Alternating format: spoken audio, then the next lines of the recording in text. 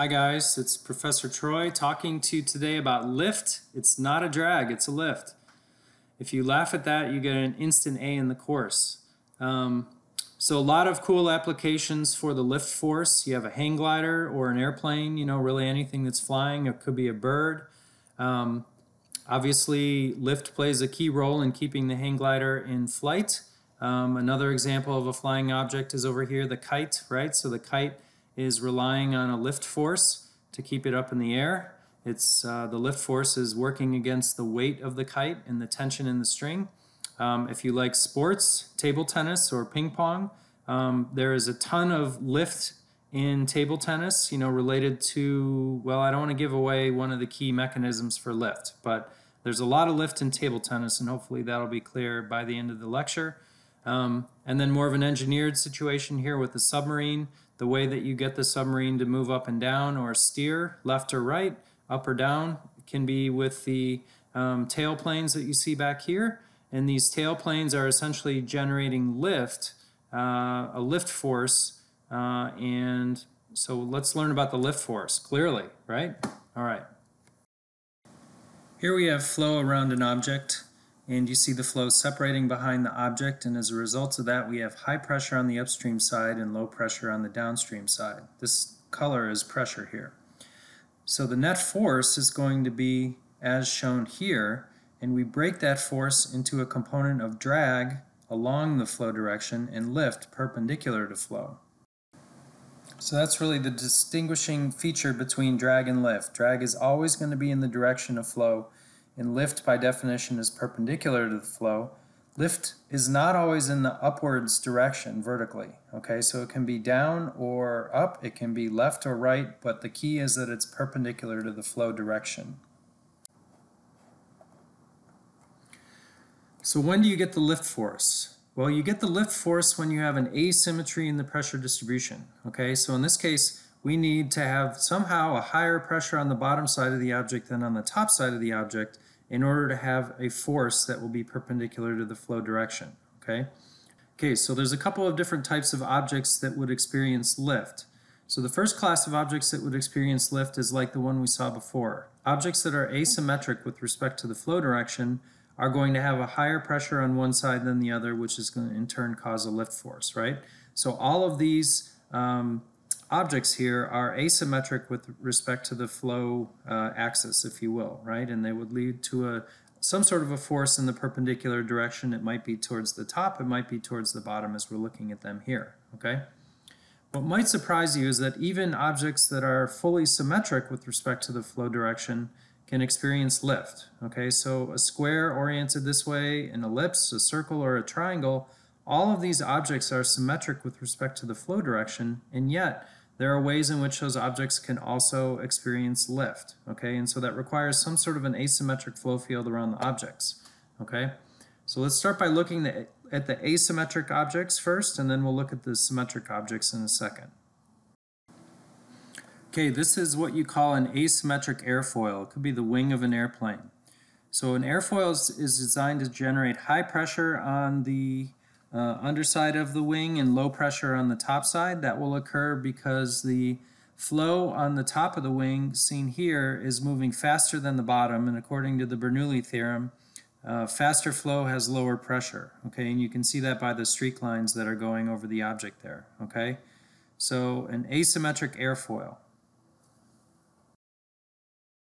Okay, the next object you see here could be a buried pipeline or half of a pipeline, and what tends to happen is that you have the flow accelerating over the top of the pipe, and you can actually get a low pressure in that region due to the flow velocity being high there, and that can lead to a lift force that can literally suck this thing off the ground.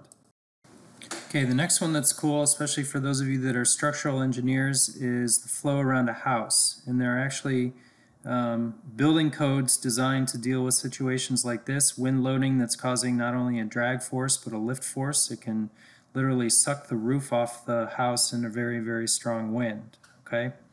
So something to consider if you're a structural engineer. And there is a code, an ASCE code that covers wind loading on buildings, so it's a really, really interesting topic and pretty well developed. This is a slightly different aspect ratio roof, and you see that the flow field is different, as it will be around any building.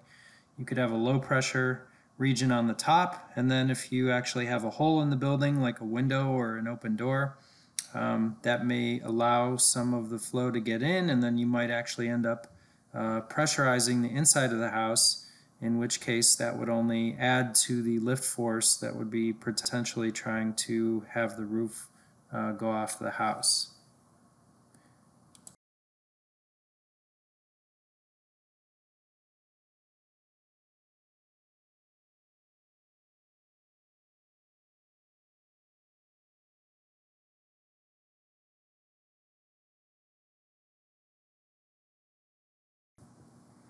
Okay, so those were all examples of asymmetric objects like the house, the asymmetric airfoil. Now let's look at how you can get a lift force on a symmetric object. And there's really two cases, okay?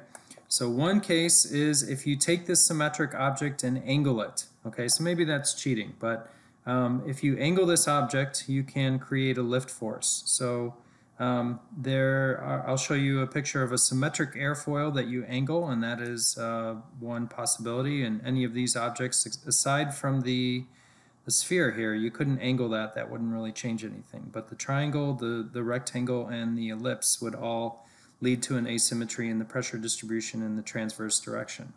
The second way that you can generate lift on a symmetric object is to have the object spinning, okay? And you know, you may think, oh, there's not so many, when is this triangle going to be spinning, or this rectangle? And maybe not, but there are many instances where spheres or cylinders are spinning, right? So sports is a great example where you have balls, you know, with backspin, topspin, side spin. I think that's all the kinds of spin there is, leading to lift, and that's what makes curveballs curve, and that's what makes, you know, sinkers sink and risers rise. I don't think there's a riser, but you get the idea. Okay, so let's look at the flow around first some angled objects, and then I'll just sketch the flow for the rotating objects, okay? Okay, this is a symmetric airfoil. It is symmetric. It's actually angled upward, which would cause a downward lift. You have low pressure on the bottom and high pressure on the top. So there is such a thing as downward lift. Maybe the airplane is descending, okay? Okay, so let's look at what we call the Magnus effect, which is where the object is spinning to create an asymmetric flow field around the object, okay? And the most common scenario for a spinning object is sports, right? Where you have a ball that is rotating and spinning. So for this example, I'm going to have a ping pong ball that's spinning in the counterclockwise direction. The flow, if you will, is going from left to right. And what that could be analogous to or identical to is if the ball was actually moving from right to left through stationary fluid and had the spin of topspin in this case, okay? And so that's how we'll think about it, okay? So what does the spinning actually do to the flow field? Well, the way to think about that is that on the no-slip condition is key, right? So the fluid stuck to the ping pong ball has the velocity of the ping pong ball, which everywhere along the edge of the ping pong ball is going to be in the direction of rotation, okay? So that's our first ingredient, okay? So the second ingredient is that on the top of the ball, you have the velocity going in the direction opposing flow, and in the bottom of the ball, you have the direction of spinning going in the direction of flow, which means that the velocity of the flow is accentuated at the bottom and retarded at the top, okay? So you have a slower velocity at the top than you do at the bottom. In both cases, the flow is going around the ball. It doesn't actually turn around unless this thing was spinning a ton. But what that means is that you get a flow field that looks something like this. So let me just draw in the streamlines there, okay? So on the bottom of the object, you are going to have a convergence of the streamlines because the flow is going to be faster there, okay? So you have fast flow near the bottom of the object, and you're going to have slow flow near the top of the object because the direction of flow is in opposition to the direction of the spinning of the ball at that location, okay? So what that leads to is a pressure asymmetry, right? So we know from Bernoulli that fast flow causes low pressure, right? So we would have a low pressure on the bottom of the object, and a high pressure on the top of the object, and all of that will equate, in this scenario as I've sketched it here, to a downward lift force. Okay, so again, lift doesn't always have to be up. Lift just means perpendicular to the flow. And so in this case, you have a lift force in the downward direction. And as I mentioned at the beginning, this is what you would see if this ball was traveling from right to left into stationary fluid and had this spin. This spin is called topspin, and it makes the ball dip. You have that in tennis, you have it in volleyball, soccer, all sorts of sports, okay? If we were looking at this ball from the top, then this would be more of a side spin, right? And this would actually cause the ball to curve in one direction or the other, left or right, depending on what you were calling left or right, okay? And all of these ideas are lift because they are forces that are perpendicular to the direction of flow, okay? And so that is the Magnus effect. Now, how do we quantify lift? Okay, well, we quantify lift the same way that we quantify drag, which generally speaking is by doing experiments where the lift force is measured, and then you figure out the relationship between the lift force and the other parameters of the problem. And so for the flow, you have parameters like the velocity, the density, and the viscosity. We have the lift force that we are measuring either with experiments or computer simulations, and then we look to express that lift force as a function of things like the Reynolds number and the geometry of the object, etc. And in the former case of the Magnus effect, perhaps the rotation rate, and that would be a non-dimensional rotation rate. Okay, so the lift coefficient is defined in the same way that we define the drag coefficient. It is equal to the lift force divided by 1/2, 1/2 rho v squared times a reference area. And I will give you a bit of caution yet again about the reference area. The reference area for the lift coefficient is even less likely to be the area that the flow sees, with the exception of the ball. It is actually the circular area in this case. But for something like an airfoil, it is not the area that the flow sees, it's the plan view area of the airfoil. So as long as you pay attention to how the reference area is defined in the chart and apply that definition, you will be correct in terms of getting your lift force out of a lift coefficient.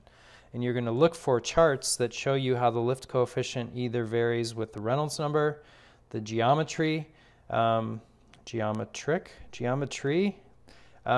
the rotation rate, and you're going to get that lift coefficient and simply apply the definition of the lift coefficient to obtain the lift force. Okay, and the last part of the problem may be doing something like this. The sum of the forces is equal to mass times acceleration, and again, you just want to keep in mind that the lift force you get from the lift coefficient is the component of the flow force in the direction perpendicular to flow. Okay. Okay, that's it for the lift force. The next videos on lift will be applications and teach you how to do the nuts and bolts. But I hope you feel as uplifted as I do. Whoa!